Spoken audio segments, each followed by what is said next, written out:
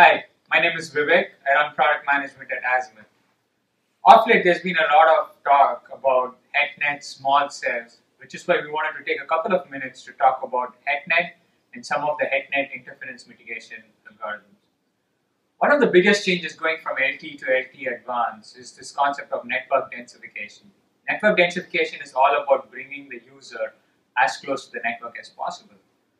And as the name suggests, you do that by making the network very dense, and this is done through HetNet. When people talk of HetNet, there are two variants, or they're used in two different contexts. One is HetNet in the sense, HetNet that we'll talk about, and then the second thing is heterogeneous networks. HetNet in this context is essentially a network made up of cells of the same technology but of different sizes. Heterogeneous networks, on the other hand, is a combination of different technologies like LTE, Wi-Fi, legacy technologies. There are many advantages to HetNet/network densification. One, you bring the user closer to the network, so obviously it makes it easier for us to get higher data rates. The second thing is it helps us with load balancing. So if I'm a user and I'm sitting close to a small cell, I jump on the small cell instead of talking to a macro cell who's far away from me. One of the consequences of HetNet is you go from a network that looks like this, so this beautiful structure that you always see in any book for that matter, this beautiful hexagonal network structure, to something that looks totally different. You go from something that is very clean in architecture to something that's a little bit more ad hoc. One of the fundamental consequences of HetNet is the fact that you're operating in an interference-dominated environment. So think of this example. You're at home, you're in an apartment complex, and your neighbor has a small cell. But the small cell is close subscriber group, which means you can't get on the small cell. And you have to talk to a macro cell that's far away. So in this scenario, you're talking to a macro cell that's far away, the signal is weak, and you have a strong interferer close by. So one of the fundamental changes or things that we have to work with in LTE-Advanced HetNet is the fact that you're operating in an interference-dominated environment. And a lot of work has gone in to figuring out how to mitigate and manage this interference, and that's what we'll talk about today. We'll talk about three interference mitigation schemes: ICIC, EICIC, and FEICIC. Let's start with ICIC. ICIC stands for Inter-Cell Interference Coordination. This was released in Release 8. Here the concept is very simple. I have two cells, and then I have users who are sitting in the periphery. The two cells talk to each other to figure out the best way to allocate resources to these users, especially those in the cell edges, to make sure that the interference the device sees from the other cell is minimized.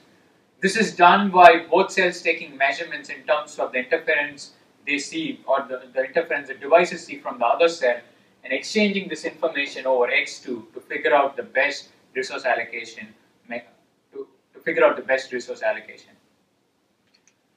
While ICIC is good, it doesn't help us mitigate interference completely. This is why we came up with EICIC. You take ICIC and you enhance ICIC. When you take EICIC, EICIC typically does interference mitigation over two domains. You can time domain, and this is done through something called ABS that we'll look at. And then the second thing is the frequency domain. Sorry, my handwriting is not very good. Frequency domain is done through cross-carrier scheduling. So let's look at ABS first.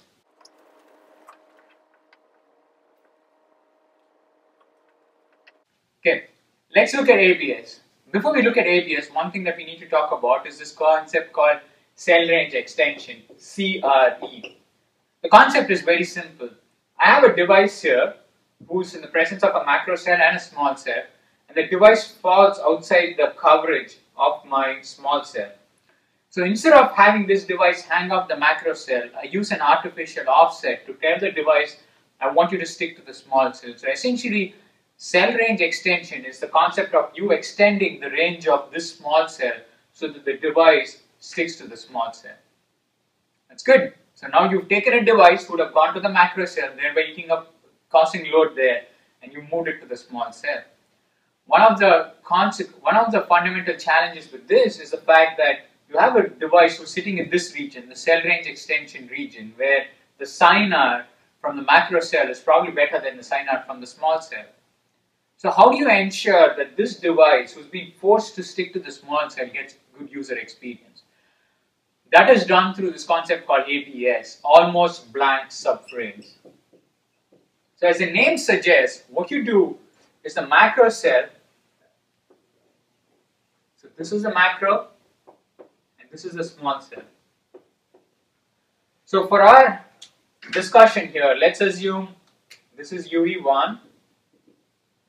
Then I have other UEs. You have UE2, UE3 in the macro coverage, UE4, UE5 in the coverage of the small cell. So what the macro cell does is instead of transmitting on all subframes, it takes the subframes and it tells subframe 1, I'm going to transmit UE2, I'm going to schedule UE3. This subframe, I'm going to go almost blank. And then it schedules UE2, UE3. Now in my small cell tells, okay, UE4 and UE5 are in good coverage, so I'm going to service them at this point of time. Oh, and when I get a window of opportunity from the macro cell in the form of this blank subframe, I'm going to service UE1. So essentially it's a very beautiful concept. Think of it as time multiplexing, where the macro cell goes blank for some subframes and the small cell uses those windows as a window of opportunity to transmit to the device. This is done by the macro cell sharing its ABS pattern with the small cell. This is done over the X2 interface. So the macro cell basically tells the small cell up front that this is the subframe structure, or this is when I'm going to go blank, so that the small cell knows when to transmit to devices sitting in the cell range extension region. This is very good because now you have an opportunity not just to keep the device on the small cell, but also ensure that this device gets good reception. One of the fundamental challenges one of the fundamental trade-offs we are making here is the fact that these subframes where the macro is going blank, you're giving up on resources. So the macro is essentially sacrificing some of its resources so that the small cell has the opportunity to service devices in the cell range region. This is really the reason why when you look at HetNet, you need to look at system capacity. You can no longer look at link level capacity because you are making trade-offs here. And when you look at overall performance, your performance needs to capture the fact that while you may be giving up some capacity for the macro cell, you make up for capacity at the small cell, and ideally at a system level it leads to better performance.